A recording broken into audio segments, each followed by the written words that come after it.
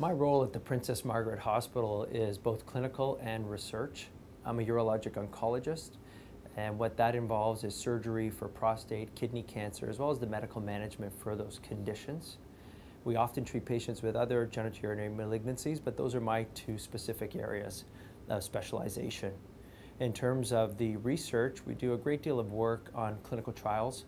How do new drugs affect our patients? How does it improve their outcomes? We also do work on a population level to look at patterns of care and try to devise means of improving quality of care across the board. So my experience last year at Road Hockey to Conquer Cancer was very positive. It seems like the games took place yesterday, but it was more than 6 months ago. What I remember most is the phenomenal individuals that I met. So many people were motivated to be there.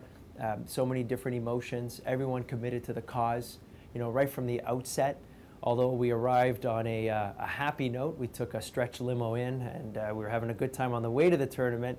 We were quickly reminded as to how real cancer is. And I will never forget the opening ceremonies with Tyler and Tyler's story and Don Cherry up on the stage and others. And it really reminded us as to why we're here and why we want to make a difference.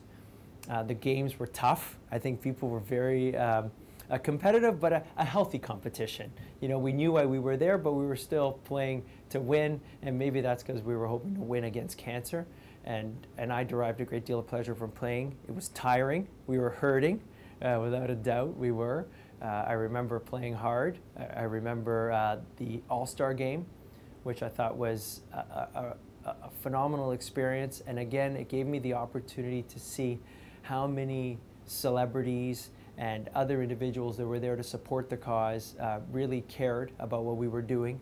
I felt that they gave of their time because they sincerely believed it was a worthy cause. And it's just another reminder of the strength of the human spirit and how motivated many of us are to help each other and to support causes like RHCC.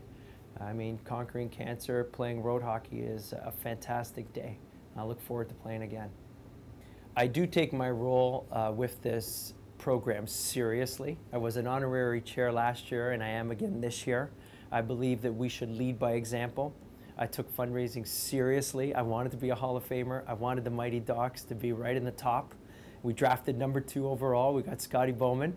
But more importantly, we were there to show our peers, colleagues, friends, family, and everyone in the public that as physicians and investigators, we can make a difference, and we shouldn't only be benefiting from the others, but we should be contributing and leading by example.